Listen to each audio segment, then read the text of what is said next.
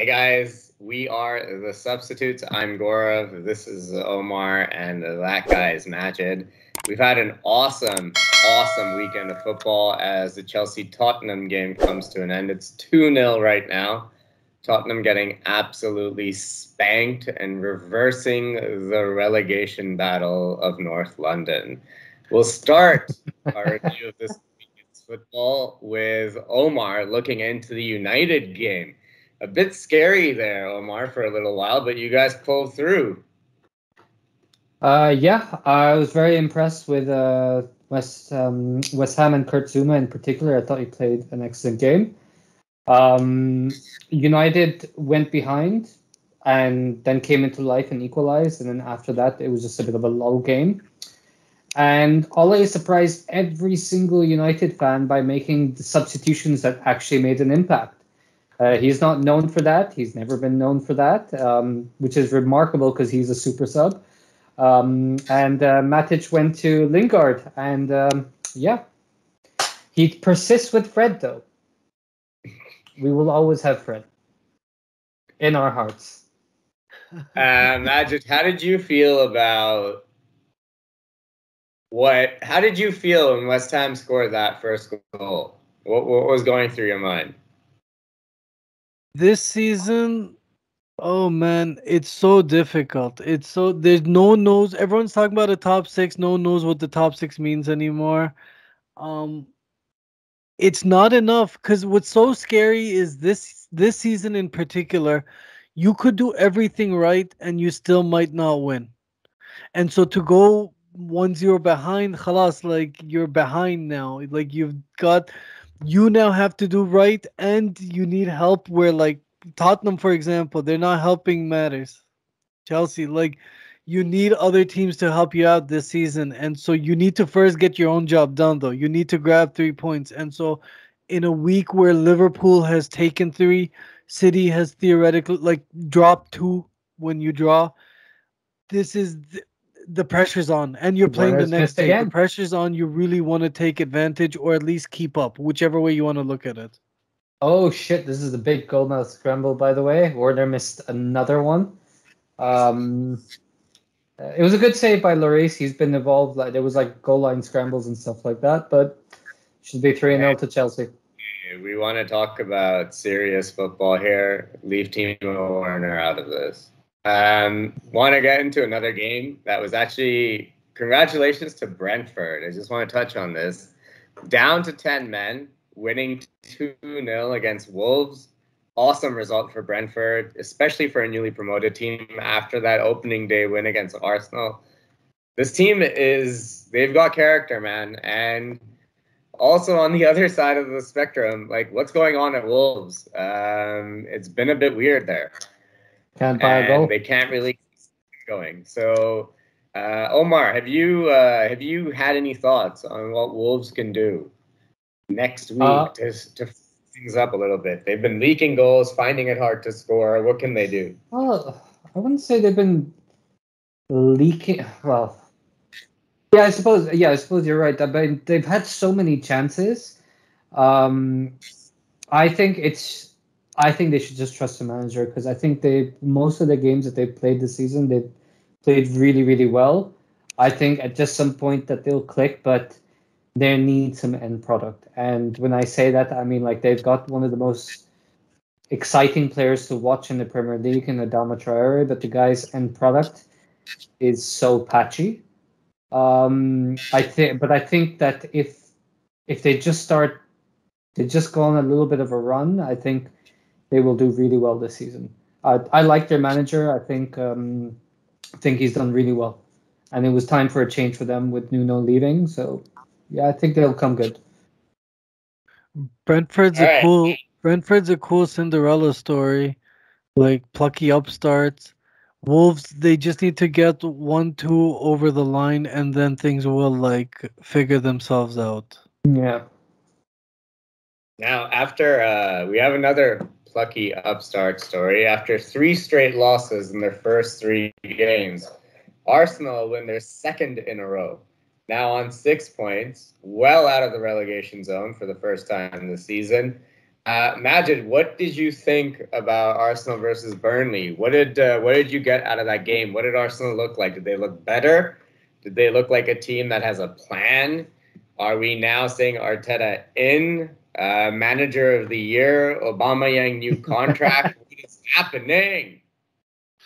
Um, I think my friend Omar's predictions are coming true. The ship is being stabilized. I don't necessarily think, and I just think that that's just like prolonging um death. I don't know how to explain it.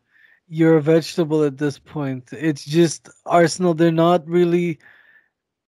thriving and they're not survive. Like when there's a relegation battle, there's still like that like thirst for survival. You have that eye of the tiger in a different way. When you're going for number one, you have the eye of the tiger a different way. Here they're just meandering. Middle of the Yeah, thing, like I don't know. a metaphor comes to mind, one of being tied to the train tracks and being able to see the train come and just screaming for dear life and help. And then someone comes along and blindfolds you and gags you in the mouth. And then the train kills you. But in Arsenal's case, they do that to themselves. Exactly. um, yeah, man. But look, now on 6 points, I think next week they have the North London Derby. If Arsenal are on 9 points after that, you basically got a complete reversal. And I don't think a lot of Arsenal fans would be too pissed off if you manage just to get 3 points. Well, So my question is, before we get to the derby, are we at that level where Arsenal beating Burnley is like an achievement? Are we like is a highlight of the coaching like thing? For them, yeah, I think for them, absolutely. relative to where they've been this season, just And anything last that's season. lost is like, oh yeah, we're on a move now. I want to touch on another awesome game. If you're in the title race, which Arsenal are not, which is City versus Southampton. We got a 0-0 draw. Omar, you had a look at this game. What did you think? I was bored out of my mind. I really felt the game needed fans. And we have a Guardiola video coming out soon, so we will link that in later on. Oh no, I don't know. around I, Etihad, they still have a lockdown. So Etihad is the only stadium that's not allowed fans back yet. I well, it's just I don't think No one it's told them. I No don't one think told it's that they're not allowed in. I just don't think nobody wants to go. Like there's just not enough real fans there. Sorry, Naomi. I'm really sorry. I know you love them, but God, your club is shit. Look, he pleaded after the Leipzig game. We need fans in the stadium. It was a 6-3 result. And how does he treat his club to a game where they had 16 shots and only one on target? Not exactly something that you can shout out home about. So I think it's a good day for football when Manchester City embarrassed themselves, and they did so amazingly well there. It was like watching the modern day Spanish national team. There's a lot of passing. Everything's working technically right. It's everything's right, but it's not. There's nothing actually happening. Like it looks fine, but there's nothing actually going on. No cutting edge. Yeah, I was really happy with the Villa Everton result. Feel for Rafa, but that's what you get when you go to Everton. Still wish Rafa the best. But Villa really did put on a clinic, and they seem to be moving on really well with live post Jack Grealish. On the other hand, Brendan Rodgers continues to struggle, losing 2-1 to Brighton. Weird result for Leicester. They had chances to win it. Defensively, just too many gaps, I think.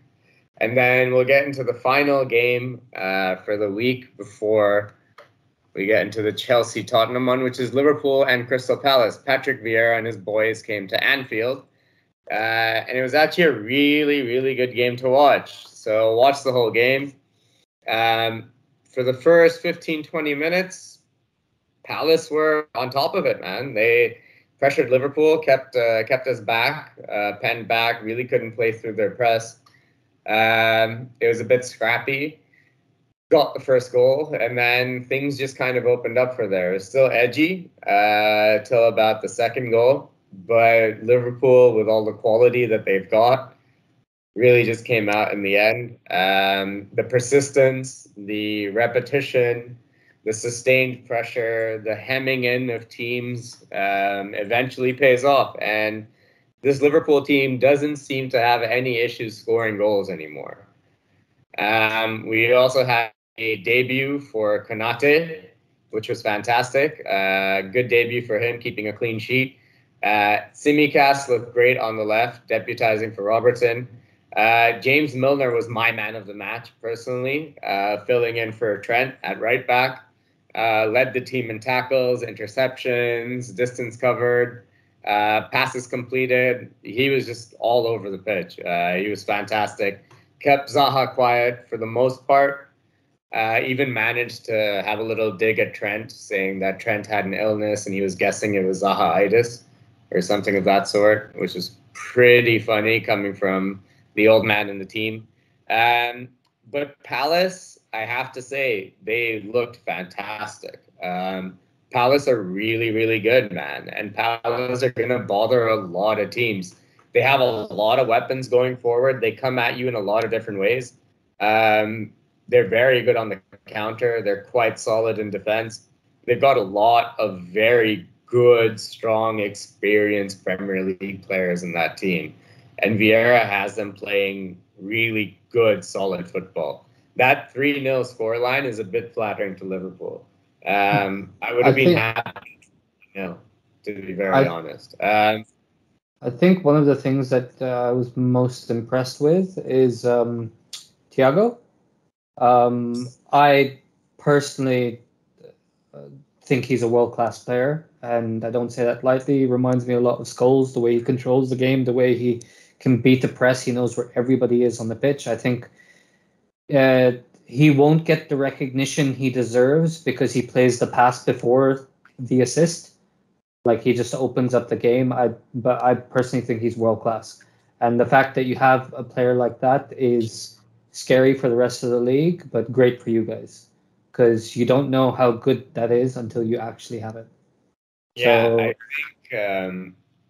I think I was one of the first to say last season when we signed him, like, that for me was one of the best signings we've had in the last few years, because Thiago is truly world class in this position.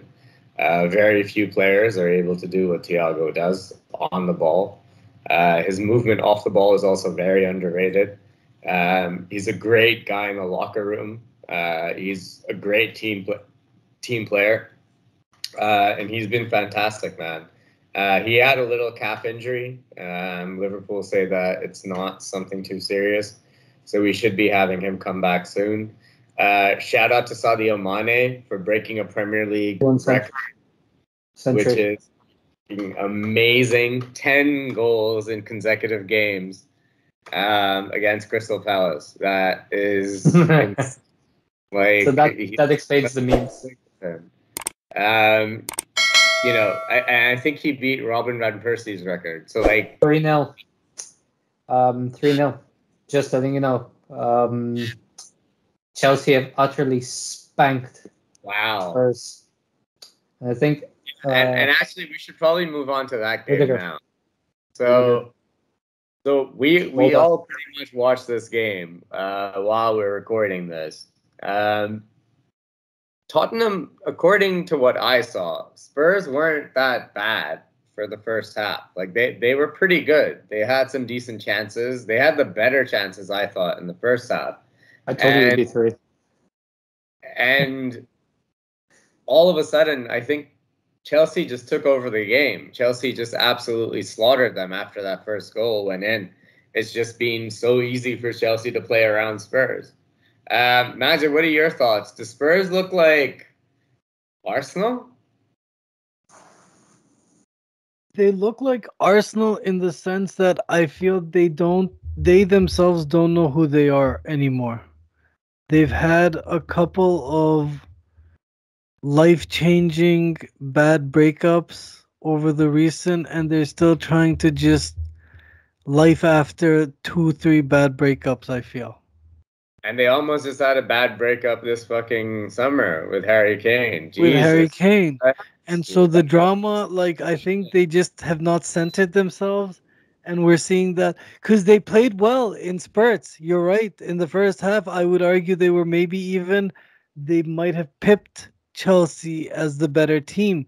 But with this Chelsea in particular, if they score one, they're scoring three. I've said this last recording. Like, and this is the modern EPL where, like, you need to go for 2, 3, 4, 0. You need to have that goal difference, that plus 1 point, because it's not going to be enough this season to do everything perfectly. You need to, everything needs to go right, and everything needs to go wrong for the others. By the way, it could be 4. It genuinely could be 4. Oh no. You really touched something really important, Majid. I think Tottenham have been through like a rough, dramatic past couple of years. When you think about, Champions League final, losing to Liverpool, losing Pochettino, then having Mourinho come on, that's emotional as it is. Mourinho is a heavy, taxing guy emotionally. Then you have all or nothing being shot. Then you have the fucking pandemic. Then you come back. Then Mourinho gets fired. Now you have this whole transfer thing with Harry Kane. Then you have Nuno coming on. Then Harry Kane is staying. Like, Tottenham just needs to go away with like her girlfriends and like find herself for a bit and like maybe do like a couple of tequila shots and like have a one night stand or something. Just like she just needs to relax and like find herself for a little while because it's been rough. And Tottenham, we care about you. And I don't. We know you're at your best when you're a fun slag, not a sad one. So cheer up. Chelsea, on the other hand, have been awesome this season, man. Chelsea have been great. I, for one, absolutely fucking hate them. I think they're shit to watch. Magic, what are your thoughts on this Chelsea team and what Tuchel's doing? No, but they defend well, they pass really well, and they score. Like, I really like them. Like, I don't like Chelsea, but I like good football, and I think this is really good football. It's winning football, if nothing else. And again, it's not 1-0 score lines. At least since Lukaku has come in, I feel, again, it's a complete 3D team now. There is a, like, last year's Chelsea, how they won the Champions League, I don't know. Because that was not like, their strikers were not the finished thing yet. They were 20, 18-year-olds, 20-year-olds. But with this guy now, suddenly, I mean, I feel it's the 3 arrows, right? The like Liverpool 3 arrow thing. You have that fully here, and they're proving it. More importantly, they're taking out good teams, top teams in 2-3-0, and they're not bragging. This isn't Jose Mourinho's Chelsea either, where like they're strutting around. They're just quietly silent assassins, I feel. Yeah, Omar, what do you think is one thing that could possibly catch this Chelsea team off guard? Because what we've seen from them so far has pretty much been impeccable. The one thing I would have said is their midfield, because Kante is always susceptible to injury these days. But I think they made a very astute signing in Saul. Look, it's very hard to see a weakness in this Chelsea side, but having said that, if they get an injury to Thiago, I think that could be quite big for their season because he's been a really key player for them. I know they won the Champions League without Thiago playing for a majority of the match, but throughout the long season, he could take its toll. So they could just be a couple of injuries away, but good squad depth as well. That's another thing to say. It's very hard to see real weaknesses in the squad. Whereas United, you can see defensive midfielder. Whereas Liverpool, if Van Dijk goes, like, it changes the whole squad. Chelsea is like that.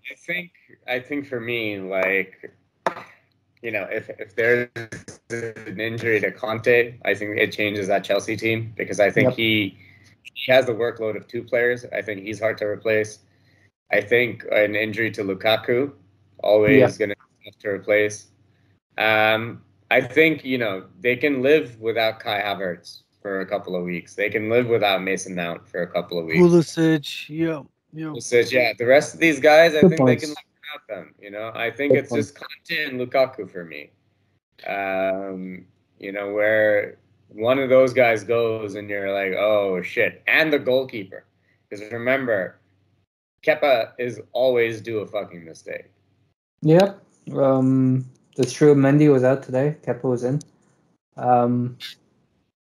I mean, you've given me hope, which is a good thing, because I like that. I never wanted to. I never thought I could see a weakness in this Chelsea side, and now you've pointed out a few, so it's great. They're not great though. They're injury based, which is never nice. Like No, that's not what I mean. I mean, like, I'm hoping no, that I know. I would never wish injury on anyone. Yeah, Let's be yeah, honest. yeah, yeah. Unless Like, it's unless it's Benjamin Mendy.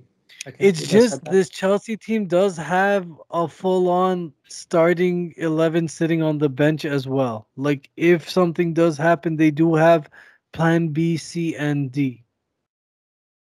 Yeah, I'd love for them to have a look in my plan D. But maybe that's for next time. Guys, it's been an awesome weekend of football. Hopefully, we'll catch you all soon. At the next, I think we'll do a live stream maybe soon. Catch that one. I think Majid will let you guys know about it. I don't know how. He'll call you, something like that. Like, subscribe, get in touch, comment. Let us know what you think about Majid's hat. It is pretty rad. Cheers. Take care, guys.